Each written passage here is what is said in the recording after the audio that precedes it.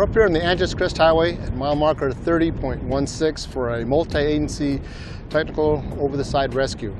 Here we have the agencies from LA County Fire Department, Montrose Search and Rescue, Altadena Search and Rescue. We have Air Rescue 5, one of our copters from Air Operations. We also have our USAR task force up here on the crest. And our objective today is to train with these different agencies on over-the-side rescue, specifically with our new capstan and winches that we have available to us. And this year what we've incorporated are canine handlers into the rescue operations. Some of the evolutions that we used besides our rescue systems was hoist rescues involving these canines from helicopters.